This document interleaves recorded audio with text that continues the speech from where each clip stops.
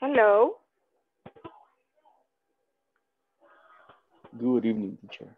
Hi, good evening. How are you today? I'm doing great. And you? So, but I'm still alive. Okay. Good Okay. evening, everybody. Good evening, teacher. Good Good evening. evening. How are you doing? Good evening. Good I'm evening. doing great, teacher. What Good about evening, you? teacher. Nice to meet you. Doing fine, thank you. Just like Excellent. with a headache, sore throat, but I'm Oh, okay. Oh my God. okay. I'm okay, and I'm happy to see you. Thank you for asking. So Probably it's flu. No pique mucho. I think. Okay. No hable Okay. mucho, teacher. Pobrecito. Yeah. Yeah, that's why I'm wearing a different device because with the other it's more difficult for me to speak, so I have to force more my voice. So that's why I changed device today. Yeah. Yeah. So Only listen, teacher. only yes, you're going to practice more speaking today. You're going to speak more than me today. I want you to Okay. practice Excellent. speaking. Yesterday, you did a very, very good job. I was checking with some groups with the speaking practice with the adjectives and the adverbs of frequency. And sometimes I heard that some people combine the two adjectives. And I know that it's difficult because first we think in Spanish and then we try to say it in English and then you get confused with the structure. But I want you to practice more with this structure because yes, I saw that yesterday it was kind of difficult to form the sentences in the correct order. That's what I noticed yesterday. Sí noté que era un poco difícil hacer las oraciones en el orden correcto cuando se están usando los frequency adverbs. Lo noté en un par de grupos que sí es un poco difícil. Y es normal, son, por eso les mandé un review, les mandé una presentación antes de la clase, que es con la que vamos a empezar, ¿verdad? Vamos a hacer un repaso y con ese repaso van a practicar speaking usando la estructura de los frequency adverbs. I sent it before starting the class. I sent it to the WhatsApp group and this is the presentation. Ok, este es un repaso y luego del repaso vamos a practicar speaking con lo que vayamos viendo. Okay, so we have adverbs of frequency. This is a review, and we're going to start by this part. So as you remember in the video in the platform, you saw the structure that we commonly use with this kind of adverbs. Those are indefinite adverbs. Vamos a empezar con los indefinite adverbs. Los que dijimos que van always, sometimes, never, usually, hardly ever, for example. And they are indefinite because they are not exact. They just provide an idea, a percentage, okay?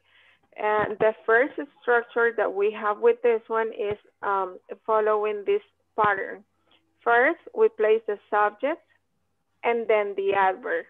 After the adverb, we use a verb. After a verb, we place a complement. We have some examples here. I never watch horror movies after midnight. You see the structure here. Subject, I. Adverb, never. Verb, watch. Complement, horror movies after midnight. Okay? Another example. My sister always visits me on weekends. The subject is my sister. Adverb, always. Verb, visits me. Complement, on weekends. Okay. questions. Esta es la estructura normal para estos adverbs y tenemos unas excepciones. ¿Se acuerdan de las excepciones? Sometimes, Usually. probably the first. Sometimes y usually pueden beginning. hacer este cambio. Pueden cambiar solo es de que le den vuelta a esto, al subject y al adverb. Ponen adverb and subject. Solamente con usually y sometimes. You can change, you can switch. Teacher, Right? Yes, Emma? una pregunta. Esas excepciones pueden ir, no importa el lugar, o sea, puede ir de último, de primero o solo al principio. Es que hay una oración, ahorita la busco, pero está, digamos, el sometimes de último, entonces ahí ya me confundí. ¿En dónde vio eso? Ahorita se lo digo. Entonces, como usted había dicho que solo se podía al principio, ¿verdad?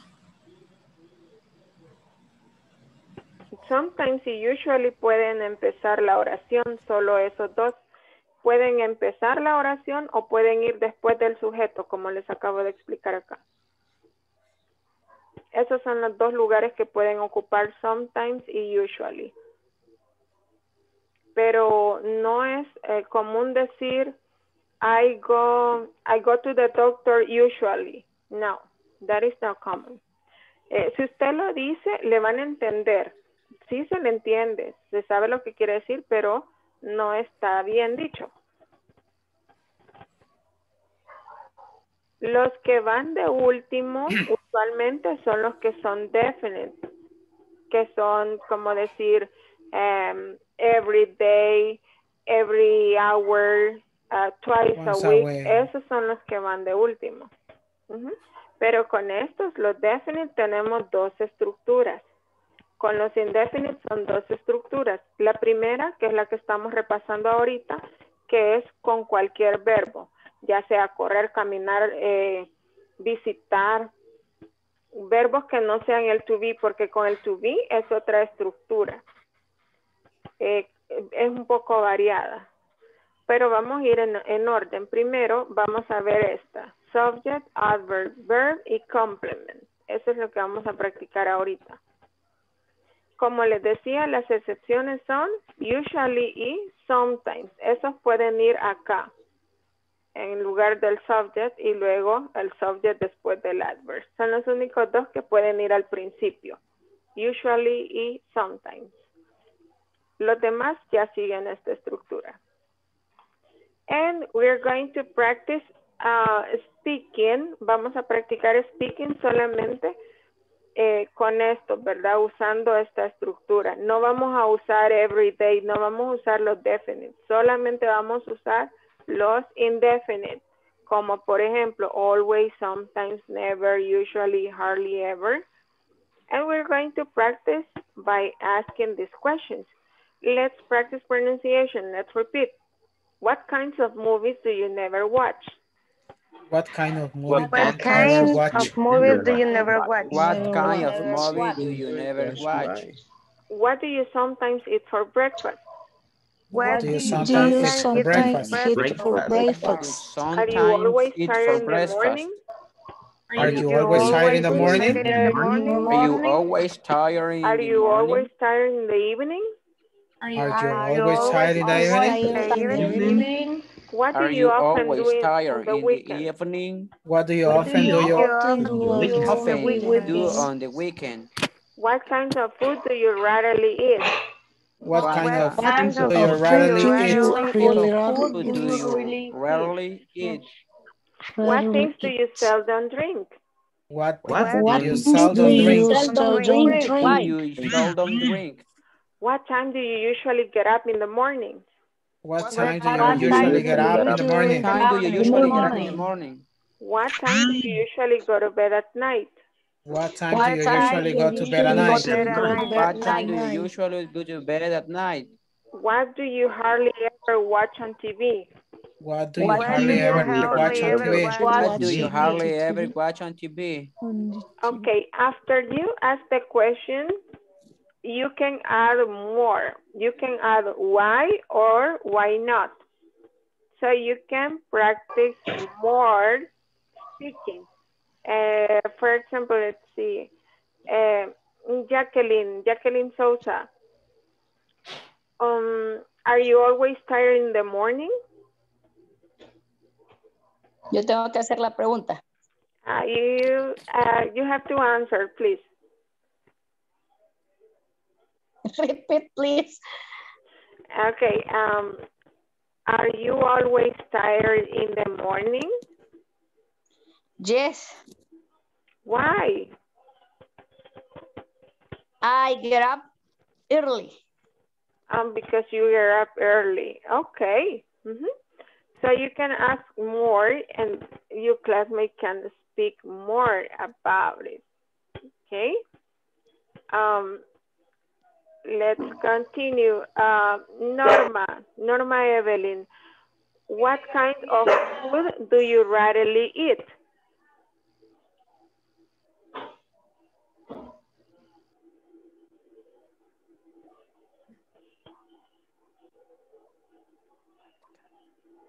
Rarely, ¿qué significa?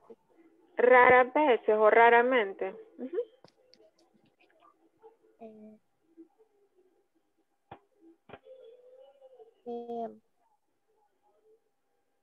Yes, I eat every day. Okay, you rarely eat. ¿Qué es lo que no le escuché bien lo último? I rarely eat. Yes,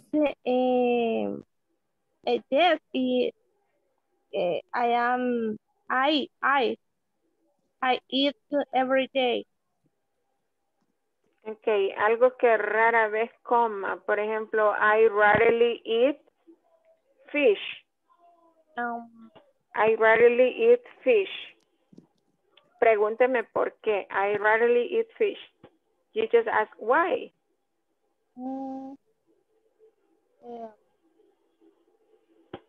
Rara vez como sería pipián, que no sé cómo se dice en inglés. And squash. So you rarely eat squash. Squash. Why? Ahora dígame por qué. Ya le pregunté why. No, I don't like. Oh, you don't like it. Okay. Great, excellent. Entonces le pregunté qué es lo que casi nunca come. Y ella dice, I rarely eat squash. Entonces yo le pregunto, why? Because I don't like it, right? So you have to provide more details and you can practice more speaking. That's the idea. Esa es la idea de que esté ahí el why o el why not. That you speak more about the topic. So I'm going to create the section groups and you're going to ask and answer these questions in groups. Teacher, I have a question. Yeah? I'm sorry. What is the difference between rarely and seldom? It is the same basically. Creo que en la presentación anterior los tenían juntos, rarely and seldom. It's the same. Okay, thank you. Yeah, okay. So I'm going to create the groups. And Rarely. Rarely también es lo mismo, ¿verdad, teacher? Yes. Casi nunca. Yeah, almost never. That can be another that you can use. Right.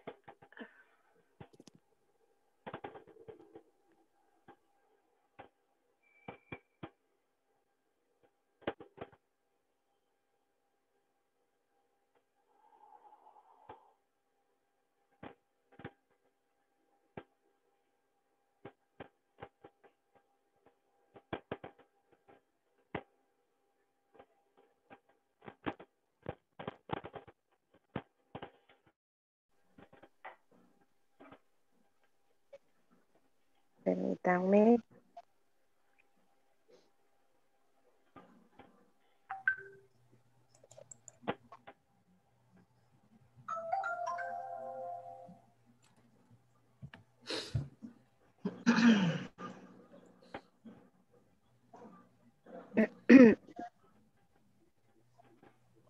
Ahí es un archivo.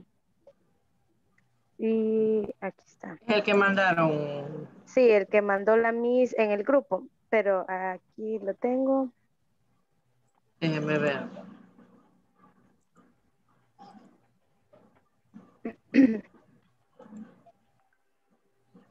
I am sharing the questions if you want. Ahí está.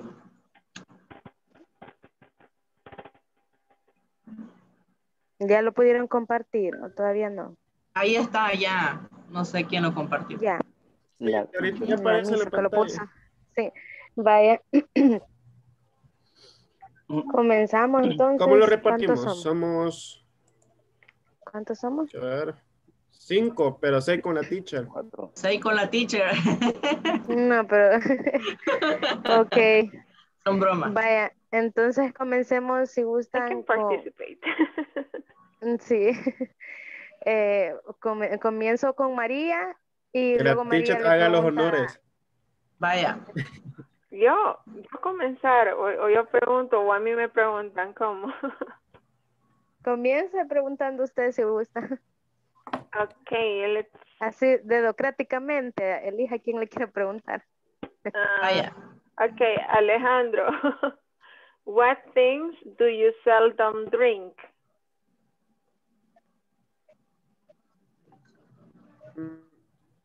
Seldom, ¿qué es, It's like teacher? rarely. What Lo things que do rara you vez seldom tomo drink? yo, ¿verdad? Ajá.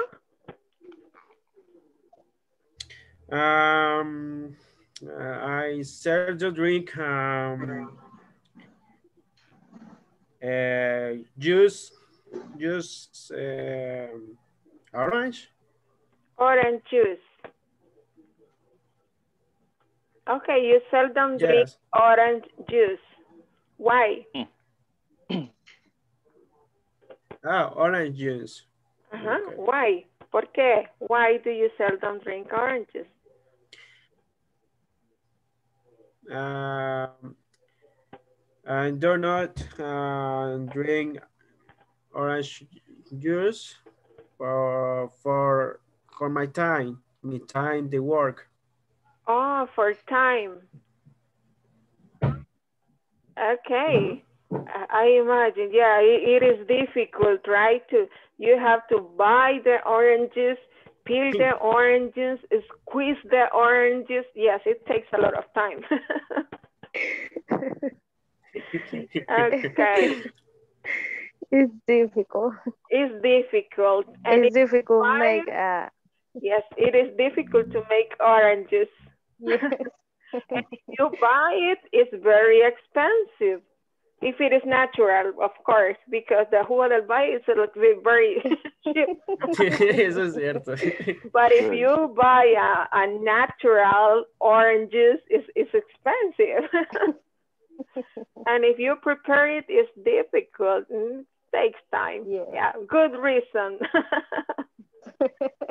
Take a lot of time. Yes, it takes time. Yeah. Okay. Now, Alejandro, ask another classmate. Okay. Joshua. Josue. Yes. Okay. What do you sometimes eat for breakfast? For breakfast, I usually eat pupusas. Maybe each day. Why? Why? Because I know they are not healthy, but I don't know. I love them. Trust me, I really love them. You know, our typical food. Yeah, it's typical, it's delicious, and it's not expensive. It's expensive, yeah. Mm-hmm. And it's really easy to find. Yeah, you can find pupusas everywhere. Yes. Yeah, good reason. Now, can I ask Yes. someone else? Yes. Okay. Biomesis. What do you often do on weekends?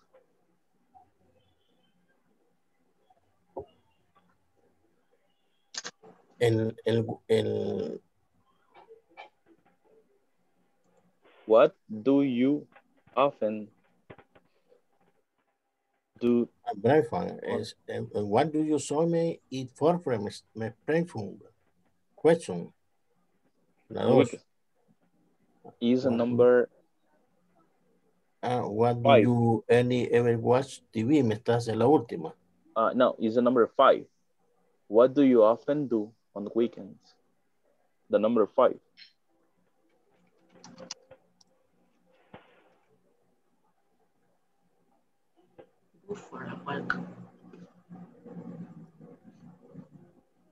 ¿Cuál pregunta?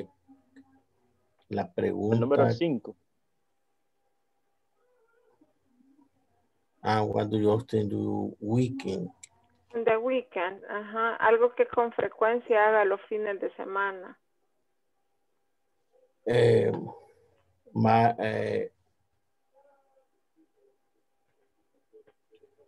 Algo hay in the class every day. Okay, so you are taking class every weekend. On the weekend? Saturday and Sunday? Yeah. Yes. Okay, Diomedes, you can ask another classmate. Okay, sí, yes. Every day, my life in the asignatura o Subject. Subject. Soccer. Subject. Como que va a decir sujeto. Eso es asignaturas. Subject. As accounting. Okay, in the accounting subject. Accounting. Okay. Now, ask a question to other classmates.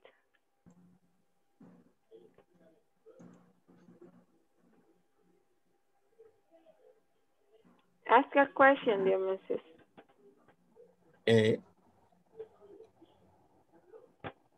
Every day.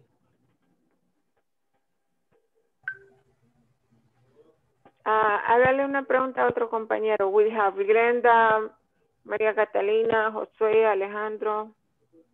Al periquito. What is the name of your pet, Alejandro? What is the name of the pet? Se llama Ivar. Oh, qué bonito. Good. Maria, what do you every day watch on TV with?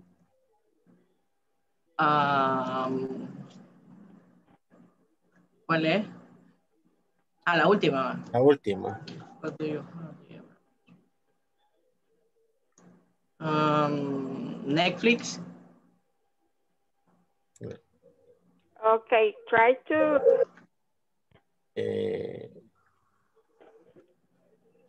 Why? Why?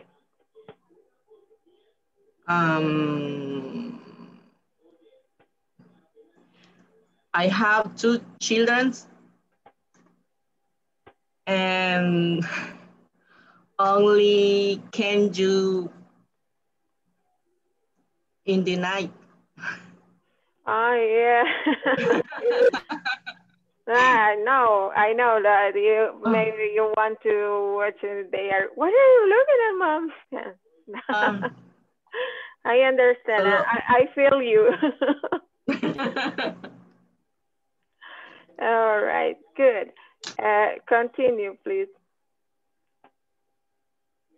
Ahí estaba alguien que falta. Glenda. Déjenme ver. What time do you usually get up in the morning?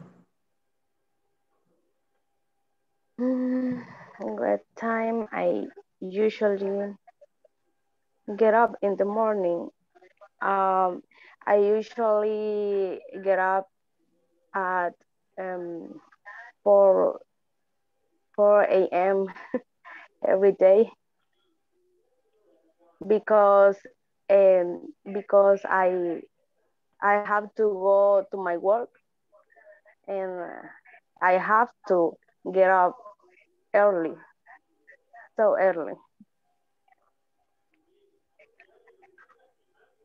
Okay. Okay, very good. Now you ask another classmate.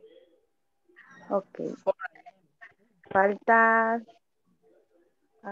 Alejandro, o ya le preguntaron. Sí, teacher. El primero. Vaya. Pues a la teacher le voy a Second preguntar. round. The second round. Second round, Okay. okay. Teacher, vamos a ver qué puedo preguntar.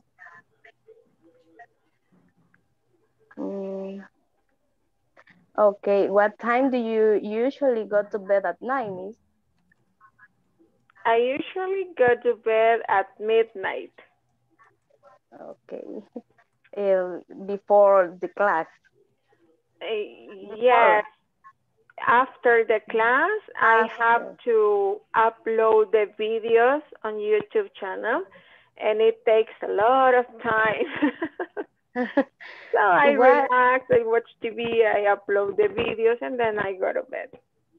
Oh, do you like watch the video on YouTube? Yeah, I have to do that. Oh. Yes, Okay. I have to upload. Yeah. Good. You have children? Yes, I have two. Oh. Yes. Okay. Now I ask, yeah, we're going to repeat the question. Yeah, you practice one and one. Sí, han ido como en orden.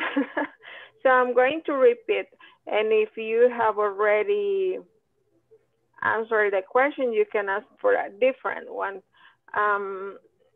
Let's see, what do you often do on the weekends, Josue? Okay, I have a really long answer. Well, what do I do, right, on the weekend? Teacher? Okay. What do you often do on the weekend? Okay, I always travel from Santa Tecla to San Miguel each Saturday and each Sunday. So basically I spend my whole weekend on San Miguel. Going to San Miguel? Yes, I go. Every weekend? Yes, on weekends. Why? I'm sorry, on weekends or during the week? On weekends. Okay, yes, because I'm serving as leader job in my church. You're a leader at the church? Yes, but about job. About okay. the job department.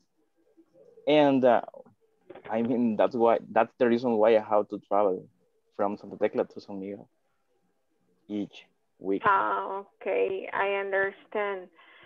So yes, I love San Miguel. My mother was born there. I love the tamales de elotes from San Miguel. Yes, I love them, but I don't like too much the pupusas. Oh no. Yeah, they are. Curtido de mayonesa. Yes, I like that, but in sandwiches. Okay. Pero la salsa negra es Sí. Not an action, right? But I think they are trying to change. Because that they would be have great. Yes, they trying. I am from San Miguel. Oh, nice. You are right there right now? Colonia El Molino. Are you living there? Hola. Oh, Are you? Great. Yes. That's fantastic. great. It's so hot. From Coquera. Oh, no. perfect. What is? Okay, bye. Bye. See you in the main section. Sopa de arroz. So.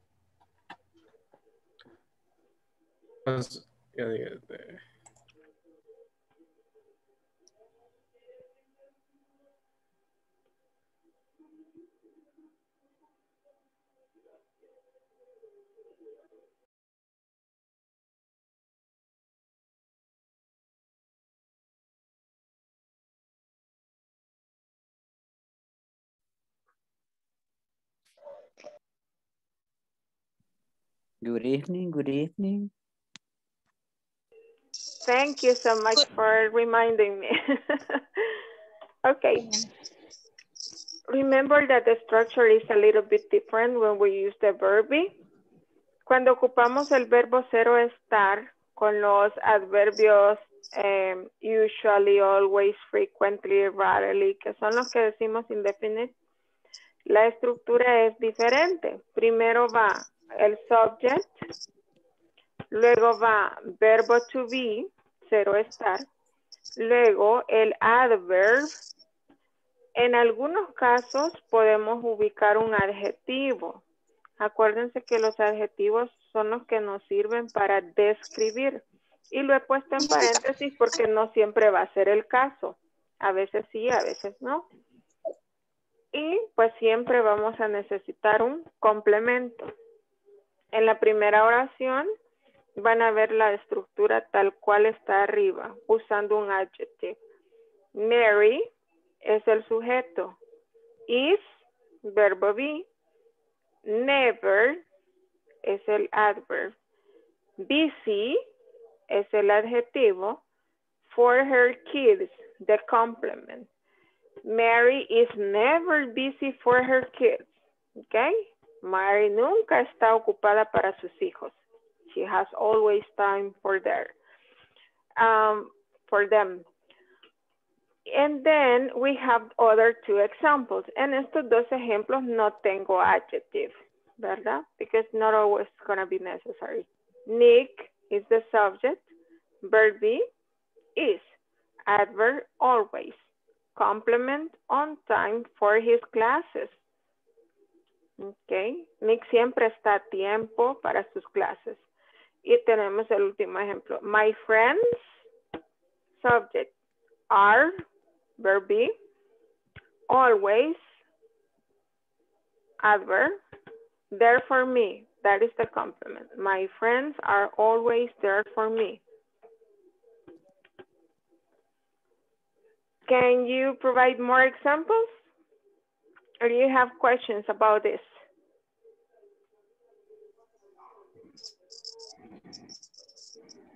Let's make some examples. Let's use the adjective happy. Can you give me one example using the adjective happy?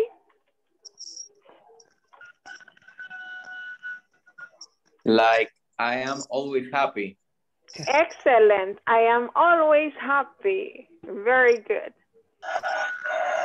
Let's give another example using Alfredo. Okay, Alfredo?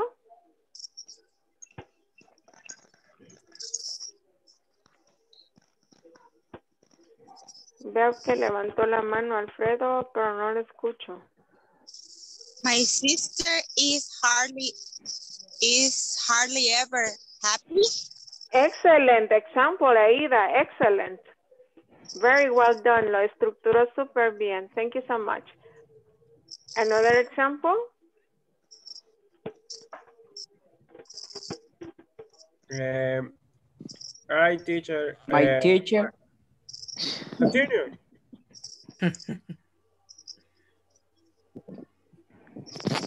¿Quién es? For example, my family, my family never visit my friends. Está bien ese ejemplo, pero con la estructura anterior. Ahorita estamos usando el verbo to be y adjectives. Okay. That's okay. Yeah, teacher. Okay. Emma? My sister is seldom dancing in the school. My sister is dancing my sister is seldom dancing in the school. No sé. Okay, it is a good sentence, but I didn't see the structure there. Teacher, my little dog is happy when I feed it. Is correct? Feed it? Feed her. Feed her. Excellent. Okay. My sister is my daughter, you say. My little dog. Okay. Is always happy. Okay. En ese caso sí puede usar el it. Le escuché como que era una daughter. Okay. Hi, teacher. Me teacher. Hey. Hi. My classmates, I always the class. Excellent. My classmates are always happy in the class. That can be. Me teacher. Yes. My brother hardly ever cooks at home. Ese es un buen ejemplo para la estructura anterior con los verbos que no son cero estar.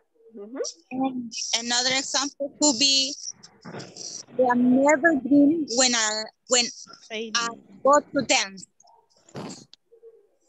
That's a good one with the previous structure, of course. I am never drink when I go to dance. I am never drink.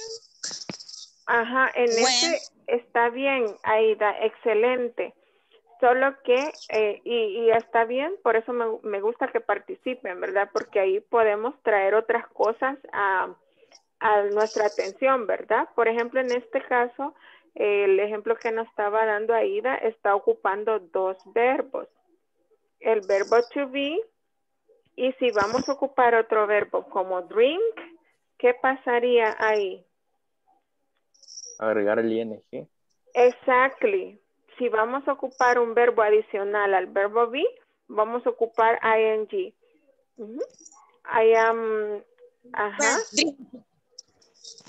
yes, and ing to the second one. That's nice. Very good, Aida. Thank you so much. Me teacher. Yes? My husband is usually reading books. Excellent. Excellent example. Thank you. Okay, so I see that you get it very well. Veo que ya agarraron muy bien la estructura de ambos. Ahora tenemos, ¿sí? Teacher. O sea que si yo quiero decir, por ejemplo, yo casi nunca tomo gaseosa, tendría que decir I'm rarely drinking. I am rarely drinking soda. Drinking soda. I am rarely drinking soda. Sí, you can say I am rarely drinking soda at night, for example. Casi nunca estoy bebiendo sodas en la noche, right? That's a good one. Okay, and then we have the other ones. Con los otros, con estos que les llamamos los definite, que son como definidos, ¿verdad? Son exactos, es decir, every day, twice a month, once a year, 4 times a week. Esos usualmente van al final de la oración. Entonces hacemos una oración normal Y al final, el definite adverb. We have a couple of examples here. I go to the gym every day. You see, subject, I. Verb, go. Complement to the gym, adverb, every day. I take a shower 3 times a day. Subject is I. Verb, take. Complement a shower and adverb 3 times a day. I text my special someone every 20 minutes. I is the subject, verb, text. Teacher, Complement, yes. what is someone? When you refer to your special someone, mi persona especial. Puede ser la ¿O conquista, alguien especial? ¿verdad? ¿O alguien especial? My teacher is special. Como, Yes. como el niño del Oxxo.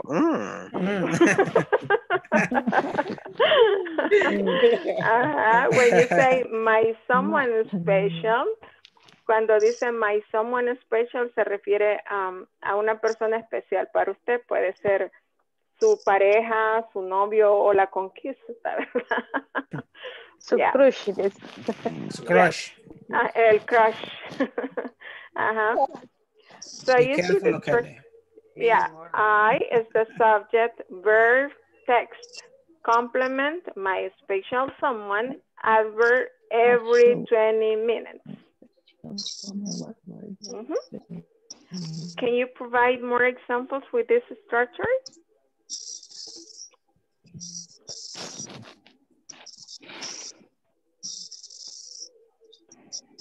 ¿Cómo se dice recibo, Miss? Recibo, de que yo recibo algo. Receive. Receive.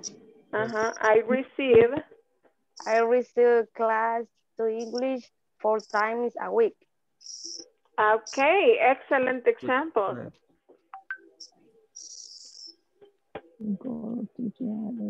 Any other example? Me teacher, I go to the work every day. Excellent. I go to work every day. Excellent. Another? My birthday is once a year, como mi cumpleaños una vez al año. ¿Podría ser así? Yes, my birthday is once a year. Okay, thank you.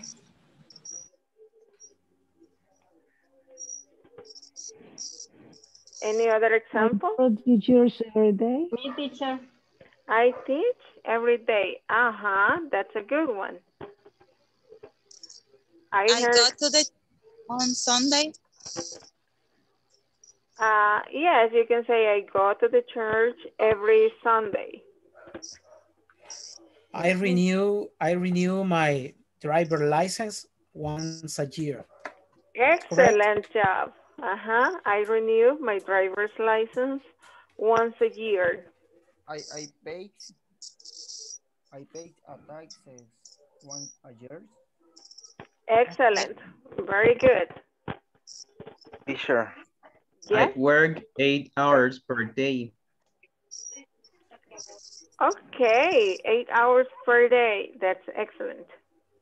I go to my family to the beach twice a month. Excellent. I go to visit my grandpa twice a month. Very good. Nice example. I go to the beach once a year. Once a year. All right. Very good. I cook at home 3 times a day. Okay, excellent. I do the dishes every night, teacher. Oh, you do the dishes every night. Excellent. Okay, very, very nice. So you have questions here? Teacher, yo tengo una pregunta, pero no es de eso. Fíjese que yo voy contestando en lo que nosotros trabajamos en la casa. No sé si usted ha visto que hay un cuestionario donde le dicen anótese en cada uno de los párrafos y vea cuánto es el total que le salió y vea qué tan saludable está o qué no. Pero ahí, ¿cómo hago para poder enviarlo? Porque no sé dónde poner la respuesta y cuando me salto parece como que no lo he hecho. Pero no dice, solo dice lee el texto y averigua cuánto estás, qué tan saludable estás. Bueno, lo leo y me salto, pero me parece que no lo he hecho. Tengo que enviarlo, pero al enviar, ¿y a dónde escribo para enviar la respuesta? Is that in the section number 1? ¿Está en la sección 1 eso? Yes, the end. The last. Yeah, I know. I guess I know what you're talking about. Is that only in the platform and not in the material, right? Yeah. Section 1, the last.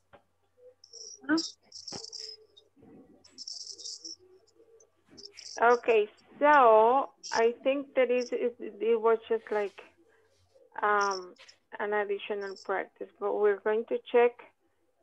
It's really, really slow. Okay, is that one? Health and fitness quiz? No, la otra. Así la última, esa. Okay, but this one es como, nada más es un ejercicio. El que dice quiz es como, siempre aparecen estos ejercicios que son, toma este quiz, no, es como nomás por diversión, ¿verdad?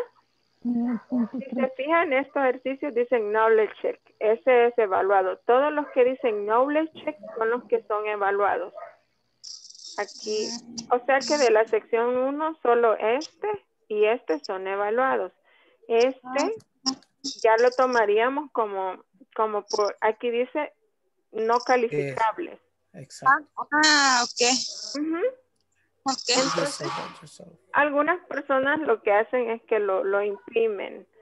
O si no, solo es como lo hacen, ¿verdad? Una hoja aparte, como dice ahí, y ya. En una hojita aparte y ya es como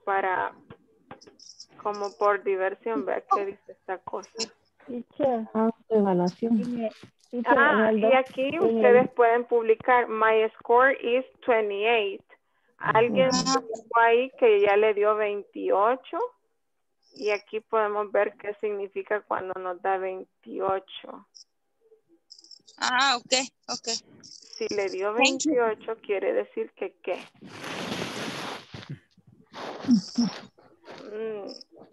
Ay, Dios. ¿A dónde está? Ok. ¿Cómo hago para ver? Ay, no, necesito practicar. Ay, ya lo vi. Double click, ya.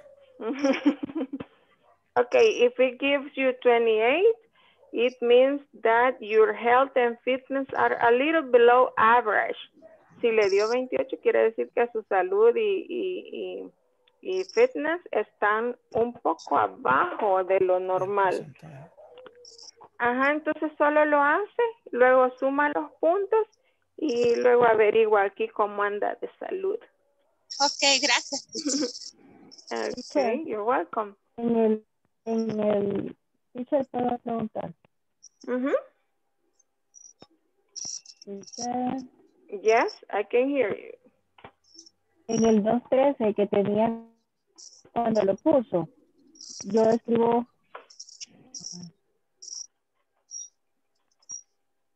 Le escucho como entrecortado. Hola, mi conexión es inestable. Sí, es que tenía la conexión inestable, disculpe. Quería consultarle de la imagen que se puso primero del 213.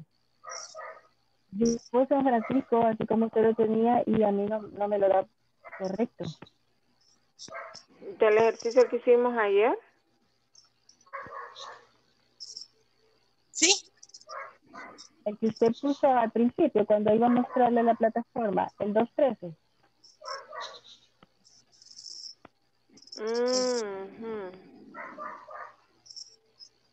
Ese problema, el 213. 213, ajá. Es el personal. Section 2.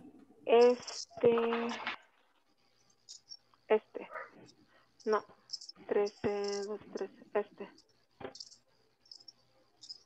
Ajá, es que se lo hicimos porque pues a mucha gente le está dando problemas. Solo sería de, no sé si lo puso con mayúsculas, mayúsculas al principio. Sí. Y siempre se lo tomó malo. Mayúscula. Intentó refrescar la página. Sí, usted lo tiene bueno ahí. Voy a intentarlo. A veces lo que hay que hacer es borrarlo. O sea, borrar aquí. Borro lo que ya escribí. Y luego refresco la página acá. Y lo vuelvo a hacer porque a veces es que se ha quedado trabada la plataforma. Intente hacer eso y pues fijándose de ponerlo mayúsculas San Francisco, S y F mayúsculas. Y ya si eso no funciona, habría que contactar a soporte para que nos ayuden. ¿Alguien más tiene problemas? Ok, ¿lo logró o lo va a hacer después? No entendí.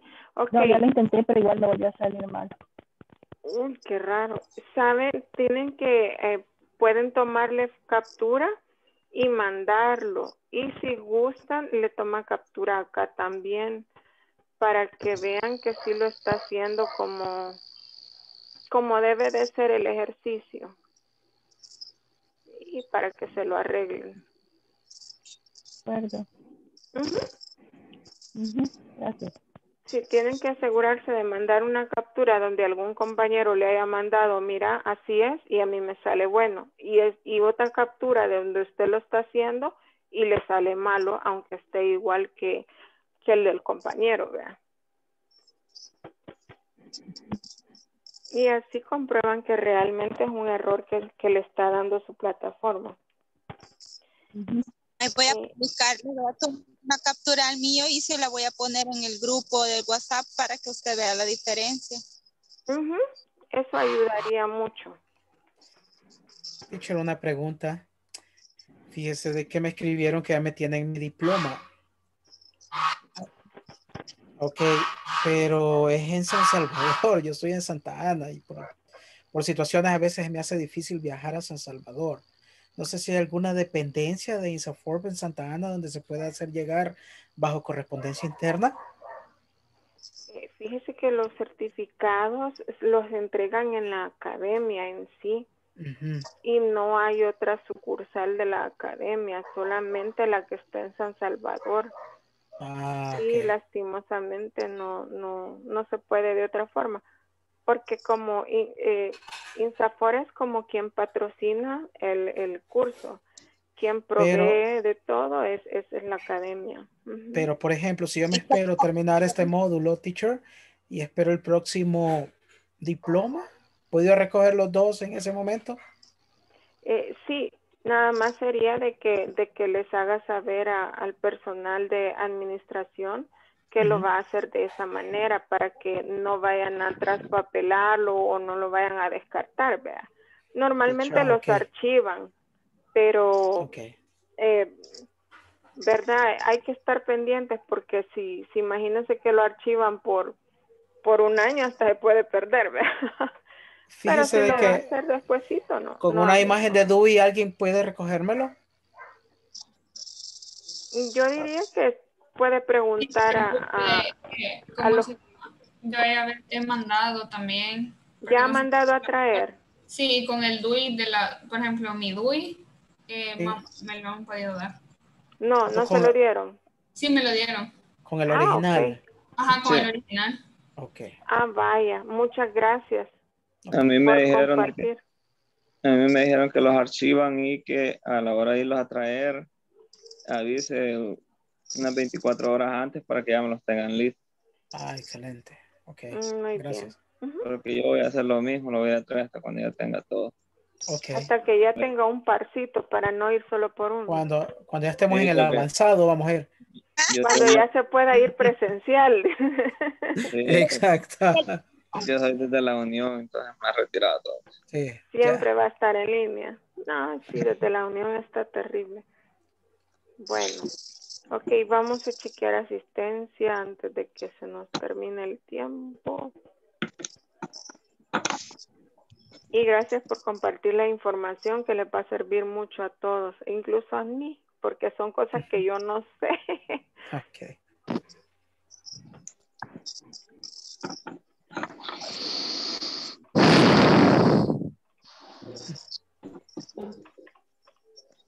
Okay. Aida María. Present, teacher. Alejandro Ernesto. Present, teacher. Okay. Alfredo Antonio. Present, teacher. Mm, Present, teacher. Okay, thank you. Yes. Ana Trinidad.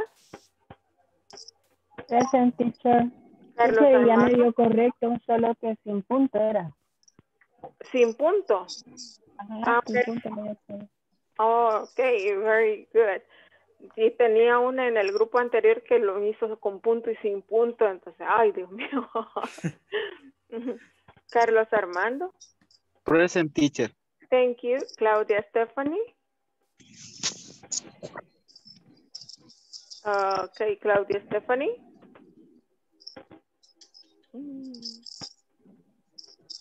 ¿Será que no está? I think she's not here. Diego Edgardo. Present, teacher. Dinora Estela. Present, teacher. Diomesicito. Present. Edwin de Jesús. Edwin de Present, present teacher. I'm Good. sorry. Great. Edwin Jaciel. Here. Emily Jamilet. Present, teacher. Emma Tatiana. Present. Fátima Verónica. Present. Glenda Yamilet. Present, teacher. Irving Norberto. Present, teacher. Jacqueline Jennifer.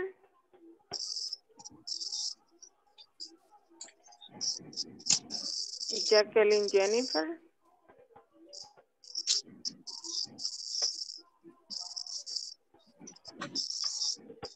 Ahí estuvo. Present, teacher. Caterina Abigail. Caterina Abigail.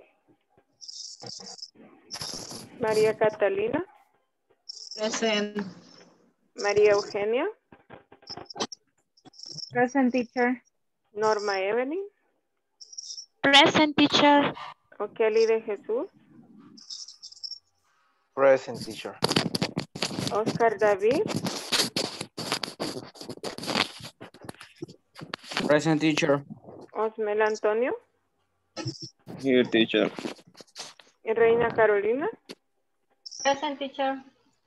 Rosa Guadalupe. Present, teacher. Saraí Beatriz. Saraí Beatriz. Walter Rafael. Present, teacher. And Jasmine Stephanie. Present, teacher. Okay, thank you so much. All right. Okay, so, and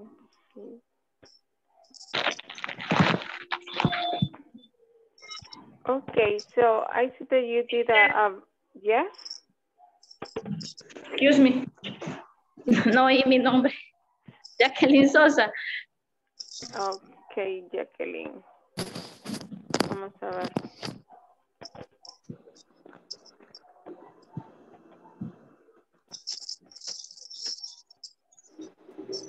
Okay, so tomorrow we're going to finish with this topic of frequency adverbs. And then we're going to move to section number 2. Okay. So remember Okay. that estamos ya terminando la primera semana, por lo menos la sección 1 de todos los ejercicios de la sección 1 deben de estar terminados ya, ¿verdad? Para que vayan al día y así no vayan a tener inconvenientes o a perder su cupo, ¿verdad? No. Ok, Jacqueline, sí, ¿verdad? Aquí está. Sí, yes. Thanks. Ya, le había puesto que no estaba, pero ya le puse que sí. Okay. Thank you. All right.